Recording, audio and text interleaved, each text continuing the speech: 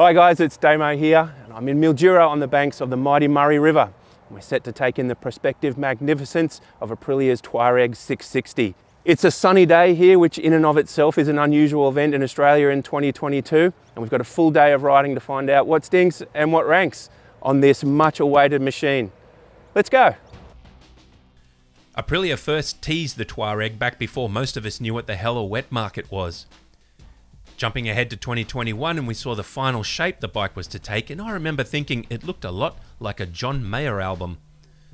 But now the Italian has hit dealer's floors with its 659cc parallel twin that offers 82 horsepower and 70 newton meters of torque, mounted between a Kayaba fork and shock, both with 240 mils of travel.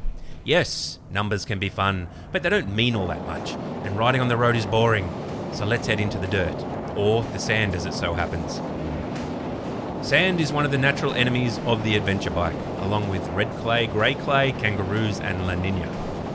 The immediate feel from the Tuareg 660 was comfort and control. Thanks in part to the 21-inch front wheel, it handled the light sand with ease, and the smaller bumps were soaked up as though they were figments of my imagination. But we were to test the Aprilia in a situation many adventure riders would do anything to avoid: sandy single trail, and I mean single trail. So confident were the folks from Aprilia Australia that the bike would impress, that we were given free rein to go play in a section of trail more suited to a 350F. With some trepidation, I entered the trail and expected to find the bike's limitations within the first few corners, but I rode and I rode and I rode on for kilometres in completely stock trim, of course, and while the suspension undoubtedly felt softer than you'd want for this kind of riding, it was handling it all much better than I expected. And the engine was giving me a sweet soundtrack of a deep growl with an overtone of induction that sounded better than anything that I've heard on the radio since 2005. The bike's ergos allow you to move freely back and forward, and while the tank is a little slippery, the profile right down to the foot pegs is thin, making it easier to hold the bike with your legs. The foot pegs themselves are pretty decent, and looking over the Tuareg, it's hard to find many details that Aprilia hasn't thoroughly thought through.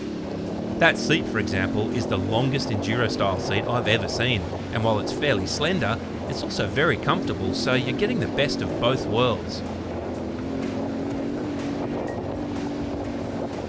The reason the bike works so well in this sort of trail is that it's superbly balanced, thanks in part to the design of the fuel tank, which carries much of its load low with a clever distribution between the front and the back.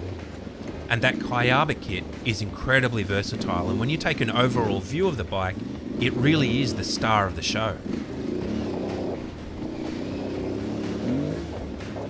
That said, riding an adventure bike in single trail is kind of fatiguing, and I was getting a bit of arm pump, so I duck out back onto the road. But I couldn't resist for too long, I had to duck back in. It's just too much fun to ride this Tuareg 660 in this type of stuff.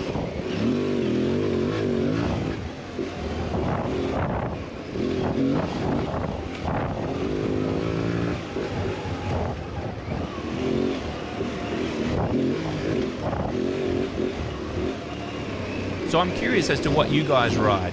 Would you mix up some of your more open adventure style riding with some enduro type stuff just like this? And if so, would you consider buying the Tuareg? Are you looking at something like the Husky 701, the 890 or the Tenere 700? Let me know in the comments, I'm really keen to hear what you guys have to say.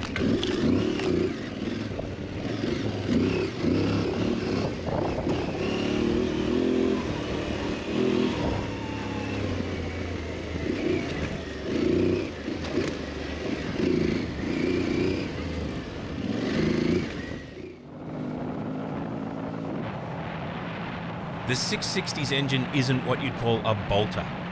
It offers a supremely manageable output that excels in techie stuff, but shows its versatility when it winds out to hit some more than decent speeds, which the bike handles with outstanding stability, and that's the gift of the Kayaba and an excellent chassis. What makes this bike fast is not the engine, it's the handling package. And I'm really happy a kangaroo didn't make a cameo in this section. And just for reference, I was riding in the off-road mode, and I had ABS turned off both at the front and the rear, and I was riding without any traction control engaged as we were going in and out of deeper sandy stuff.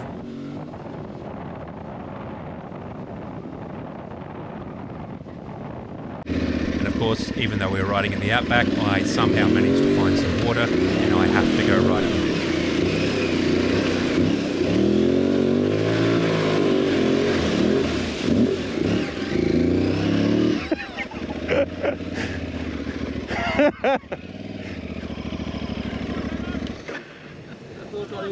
It's a bit slippery in there. One more. One more.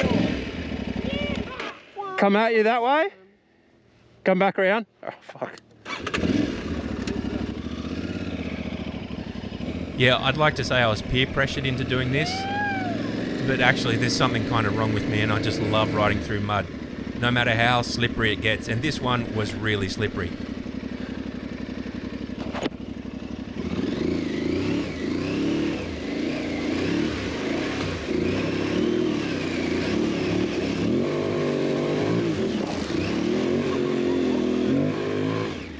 And just to make sure that I found the best lines, I went back in.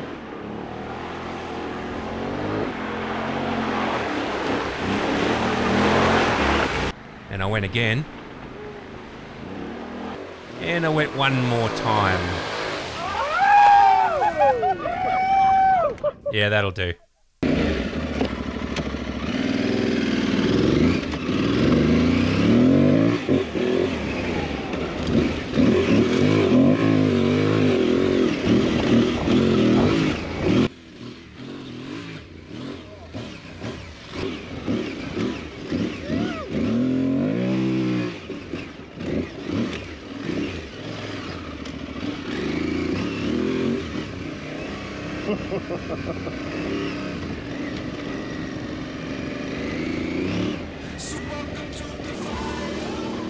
Of course, that's not a true test of an adventure bike, playing around in single trails and mud puddles.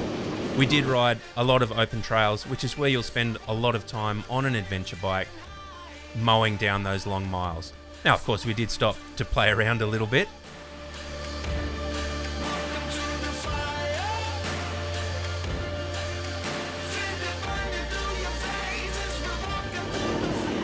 But for most of the day, we did ride trails and tracks that looked more like the average adventure ride. So I did get the feeling that the Tuareg is very happy to eat up long miles. It is very comfortable. I didn't change anything with the ergos. If I had the bike again, I'd probably roll the bars forward, but honestly, that's all I needed.